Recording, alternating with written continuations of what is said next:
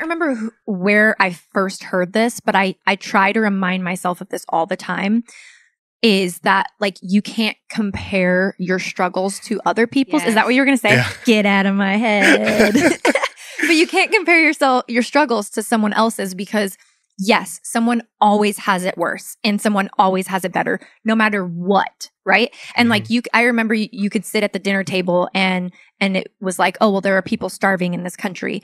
And like, yes, there are. And that's so important. But like, we are going to make ourselves sick if we're always thinking about how much worse the circumstances could be, so we shouldn't be sad, or how much better they could be, so we should, like we have to meet ourselves where we're at. And if it hurts and it sucks, like it hurts and it sucks. You should be able to validate your sadness at any level. Like it doesn't matter who you are. You like, if you are sad, like you have the right to be sad whenever, Yeah. And it doesn't take away the fact that someone else has it harder. Yeah. It doesn't. But like, it's like, you can't just tell yourself, oh, well, don't be upset about that.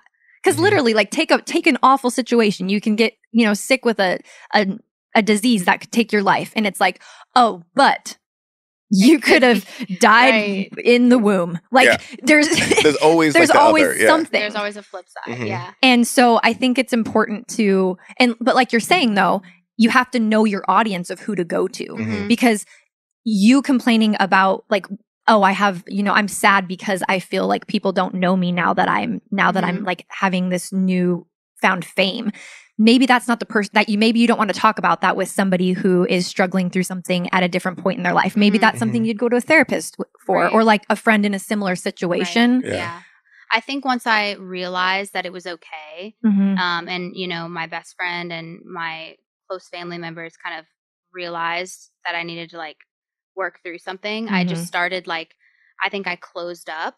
And then I realized there was an issue, and I kind of was like, okay, I'm done like being sad. I'm done staying in this room. I'm done like wasting this opportunity that God has given me.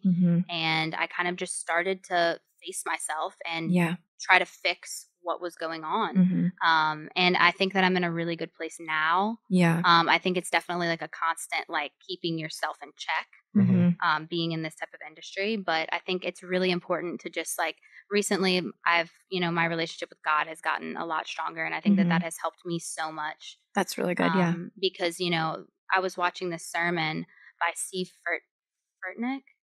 I don't want to say his name wrong, but he's absolutely incredible in his sermons. Just the first one that I watched, he discussed, people in social media and how, everybody wants to be famous. And it's just like, for what? Like what, for your own self-gain? Yeah. No human being is really built to receive this type of attention. It's not natural. And it's definitely not good for your psyche. Or if somebody might be on the borderline of something else or dealing with something mentally, like I can't imagine, because I've had a really difficult time. Yeah. And I feel like it's so important for us to ask ourselves, how can we be used through this?